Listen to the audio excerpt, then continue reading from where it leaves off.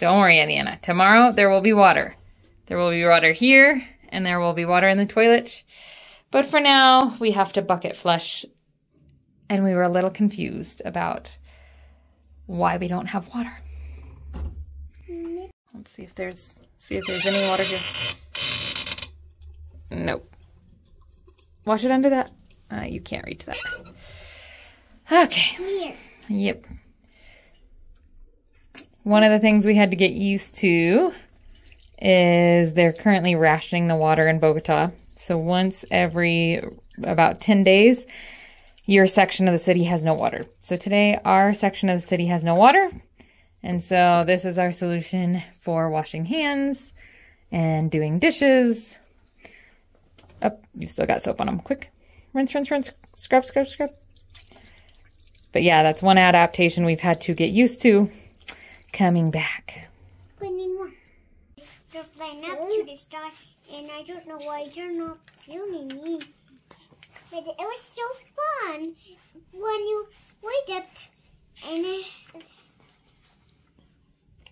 nice.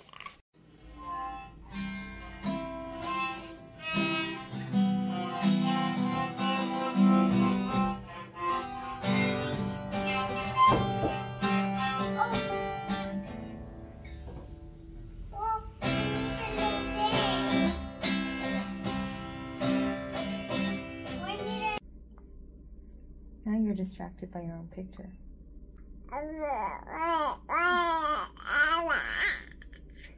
Mm-hmm.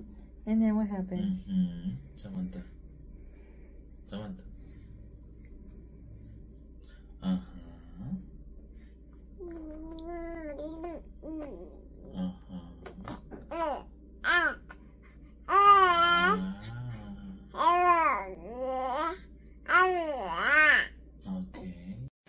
How did you want your picture taken? A squirrely. A squirrely picture. Okay, go. Squirrely picture, squirrely picture. Oh my goodness, such a squirrely picture.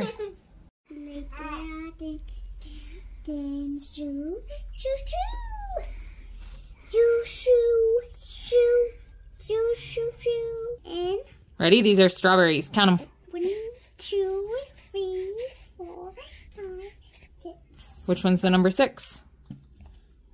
Look at all those bugs. Hey, you. This one? Is this the one you want to look at? It's an orange. And cherries. What's up, Chiqui Pequeña? What's up? Oh, one of the hardest parts about coming back during winter, or what's known as wet season, is that we got so used to having a washer and dryer in the States, and now it takes like 3 or 4 days for clothes to dry.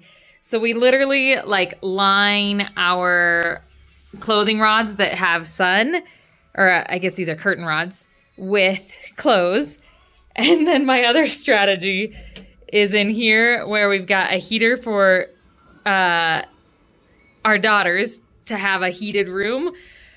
Oh, to try to get caught up on laundry. So that has been a huge adaptation.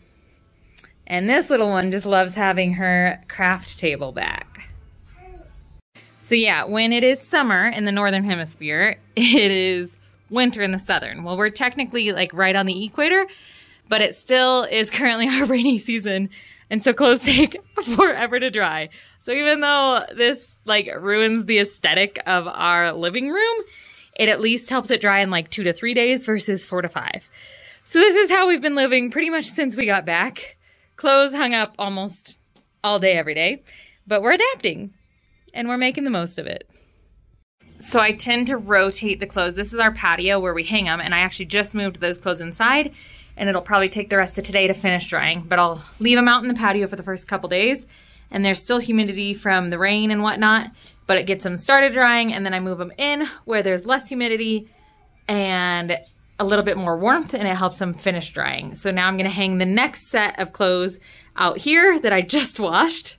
But really, I have to do this rotation because once I hang these outside, it adds to the humidity. And so what was almost drying outside gets more humid. So I enter the clothes from outside before I put the clothes from inside, or the new clothes that are really wet out. Crazy system, but it seems to work for us. If 7 friends are learning to skate and 1 more joins in, then there are 8. Uh-huh. Are you showing Samantha the picture? Hey, you, Samantha. Hey, you, Samantha. We're not seeing that. Well, keep showing her. Point things out. What do you see in the picture, Eliana?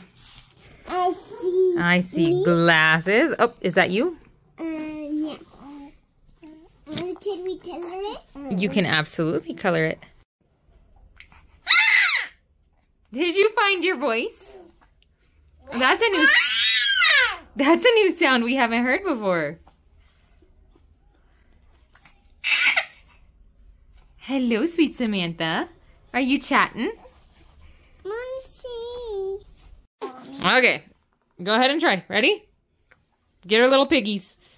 All right, get those piggies. This? Yep, this little piggy. Went to market. This little piggy stayed home. This has roast beef, and this has nan, and this was all the way to home. Why should I give her pictures? There's these and little cars. You're playing a game? Who gave you this game? I don't know what Daddy sent me. Whoa. Listo, lanza, Eliana, te toca. 5. 5. ¿Cuántos? 1, 3, 4 y 5. ¡Ja, ja! Dame 100, porque esa es mía. Sí. Bueno. People play in my spot. That's not okay. Okay.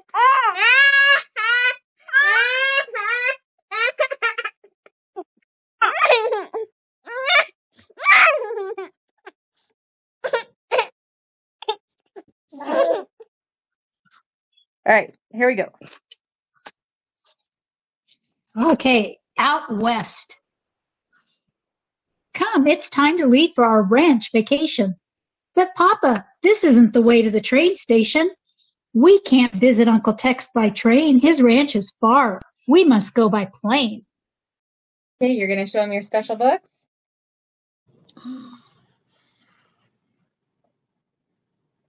Our next door neighbors gave us these the night we went over to watch the game. Oh, Adventures of The Bible. the Bible. Ah, You have to hold it over there. The camera's over that way. a little bit more. There, right there, right There there. you go. There you go. Adventures of La Biblia. La Biblia. Mm-hmm. Oh, the Bible story. Little crab. Can you find your favorite one? I don't know why he's lost. You don't know why he's lost? Did he stay with his owner or did he walk away? Let me read it and see what happened. Okay, you read it and you tell us what happened. I think they didn't care with them. Mm-hmm. There was somebody taking care of them. And no, they're not.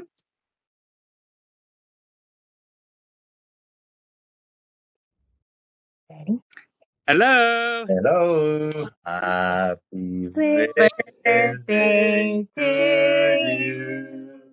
Happy birthday to you. Happy birthday, Uncle Colin. Happy birthday to you. Happy birthday. Wow, thank you.